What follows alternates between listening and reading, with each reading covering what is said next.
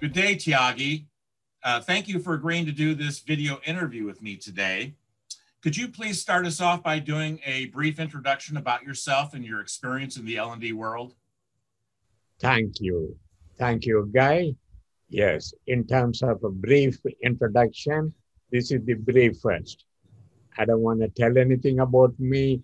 Let my actual presentation introduce me. In terms of the L&D world, hi folks, would you believe I have been in this business longer than Guy, which is almost an impossible thing, but I have been doing this for 92 years. I have been training and educating people at the elementary school level, high school level, undergraduate level, graduate level, and nowadays I spend most of my time training corporate participants around the world. Yes, thank you. I did first come across you in 1980 when I joined the National Society for Performance and Instruction, and you were an old guy then, so I'm surprised you're still around. But let's go for the main event here for this video series. Could you please give us your 5 or 10 minute or 30-minute thoughts on measuring the impact of instruction in an enterprise context? Thank you. I'll be happy to do that, Guy. And I conduct a course on evaluation and measurement. It's a semester-long course. It used to be a semester-long course. I'm trying to do it in less than 30 minutes today.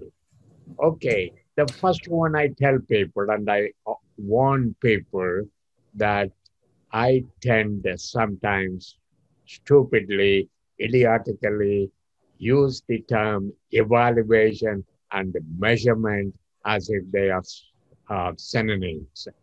They mean different things, related by different things. And evaluation is finding the value of, let us talk in terms of L&D, finding the value, let us say, of the training you do. That is evaluation. Measurement is supplying objective, valid, reliable data to back up your evaluation efforts. So measurement is a necessary but not sufficient element of doing evaluation. Having said that, let me set up the stage of measurement in an evaluation learning context. What do you measure? And you measure products, you measure processes, you measure people.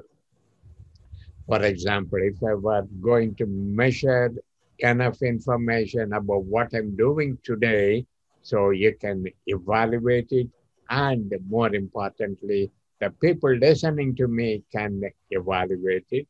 A sample of the product could be my laptop, and my lighting. Wow. So I'm supposed to look prettier when I turn that light on. So that is a product measurement. And the procedure, am I able to make people think this is a conversation, and how am I doing my presentation, and is it useful, and is it interesting? So 2 items. I can measure on many other things. And the people between Thiagi and the Guy. Let's take Guy.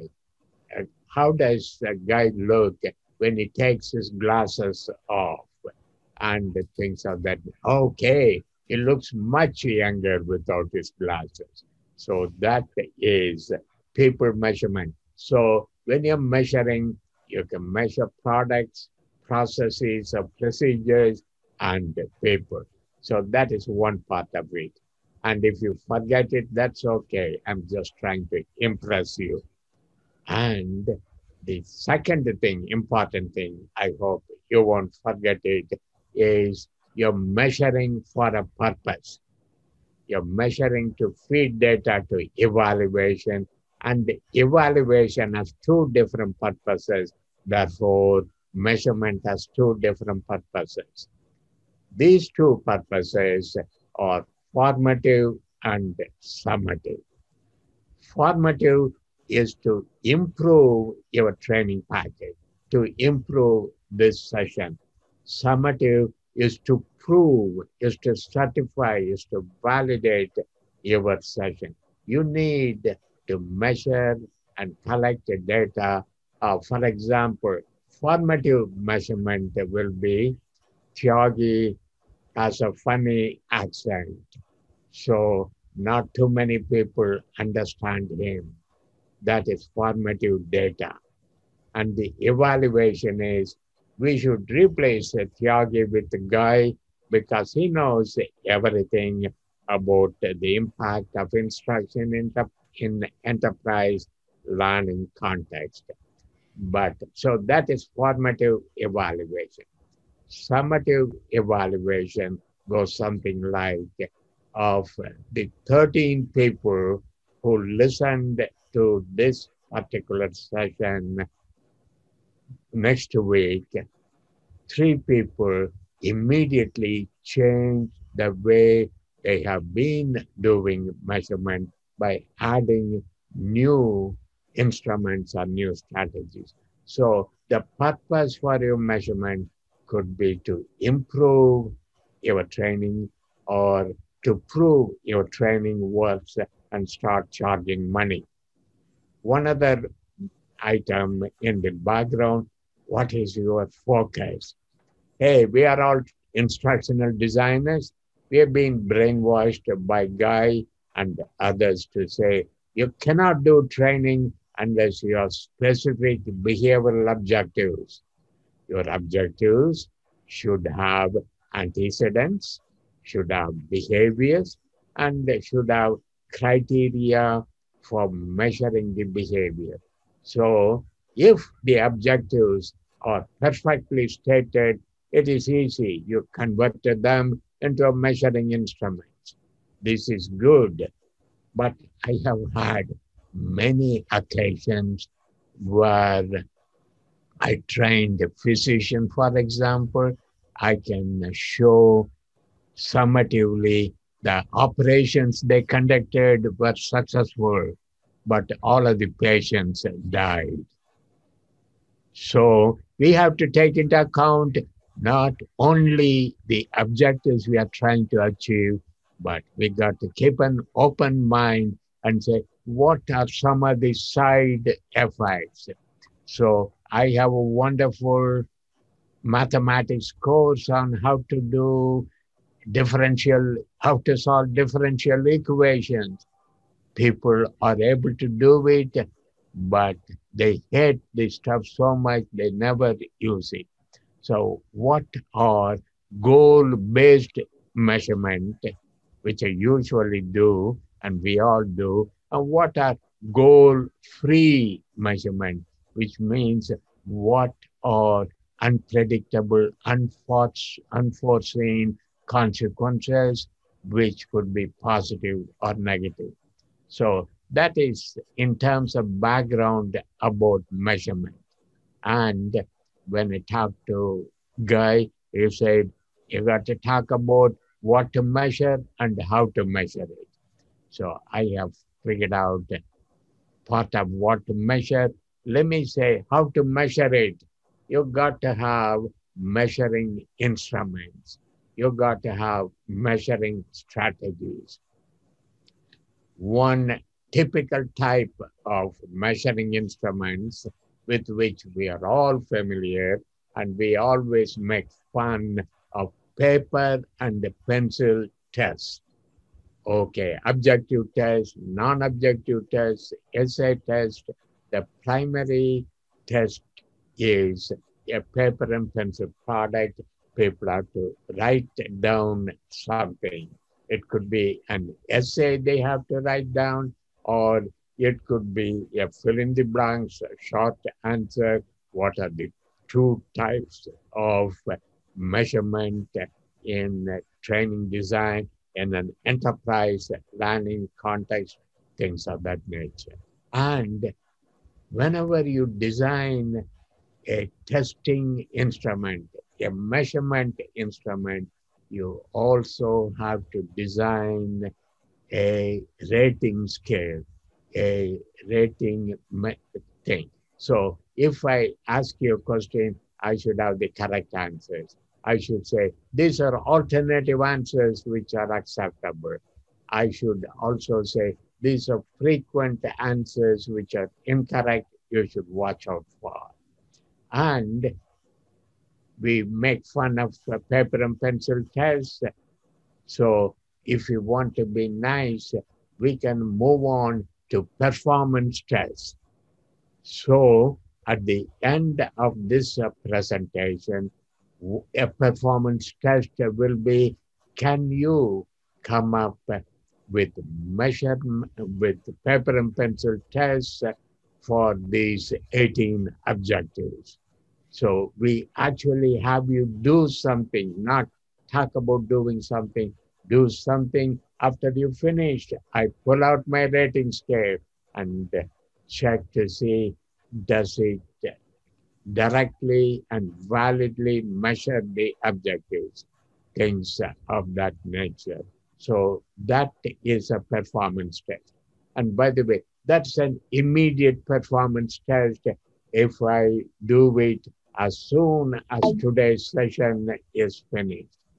But immediate tests of any kind are extremely suspect, because people have just heard you go blah, blah, blah, and they remember it. And they're probably enthusiastic because they get inspired. So one of the things I learned from Guy is you always do a performance test some time later, a delayed performance test. 3 months from today, I'm going to call you and say, hey, did you apply any of the ideas you got? And things of that nature. So much about performance test. Related to the performance test, instead of giving a simulated scenario and asking people, what would you do here? We can actually track people down, and we can watch people on the job.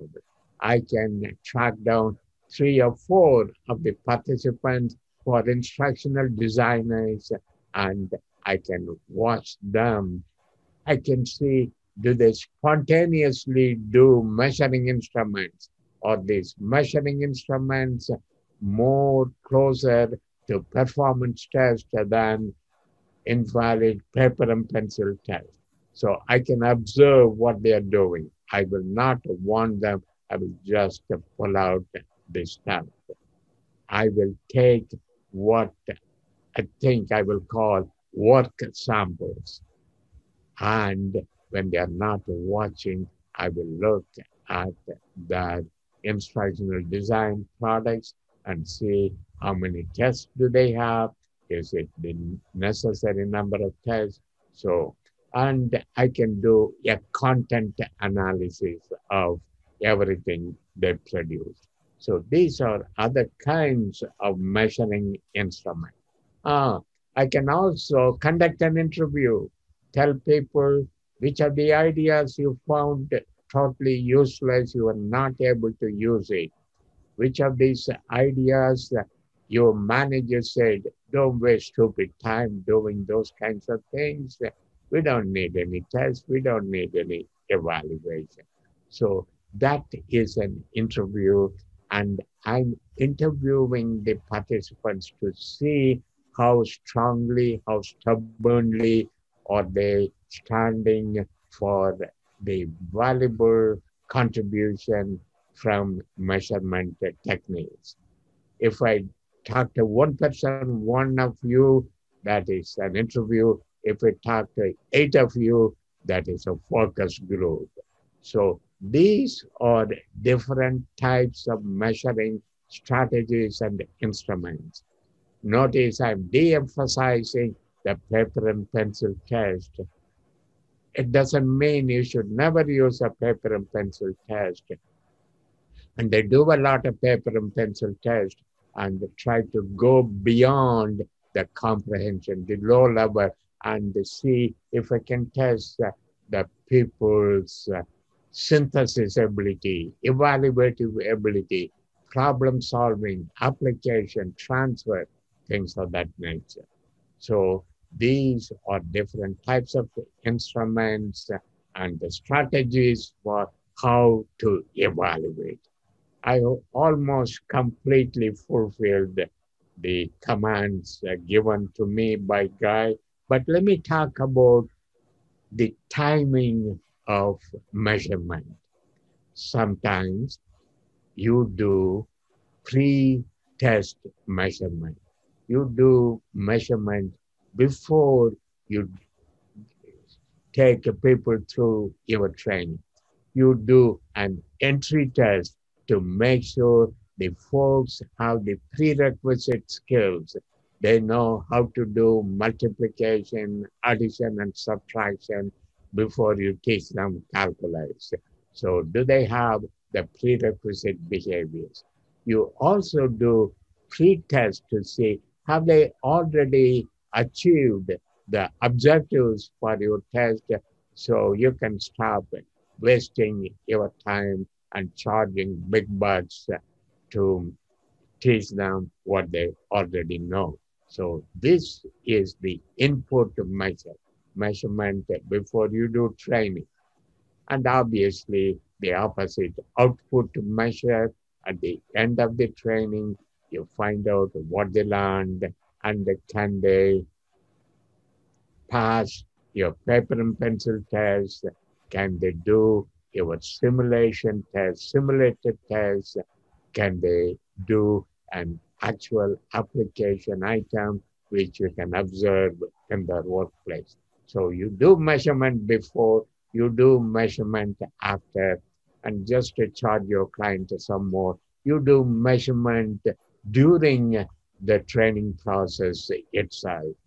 You keep count of how many people are falling asleep and how many people are taking copious notes with great enthusiasm, how many people participate in your activities, how many people ask you questions, how many people ask you stupid questions, how many people ask you intelligent questions, meaning questions for which you don't have an immediate answer.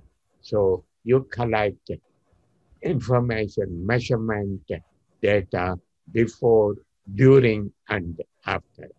So that concludes everything I wanted to share with you. My goal is to get you uncomfortable, unhappy, feel guilty, and say, I got to do more about this, something along those lines. So the only thing which is left is for Guy to say, thank you for sharing your insights with us today. That is so true. So let me say that. Thank you for sharing your insights with us today, Dr. Sivasailam Thiagarajan. Most people know you as Thiagi, but thank you for sharing with us today, sir. Thank you, Guy Wallace. This is the end. You can go back to take a nap now. Thank you. Good day, sir. Good day.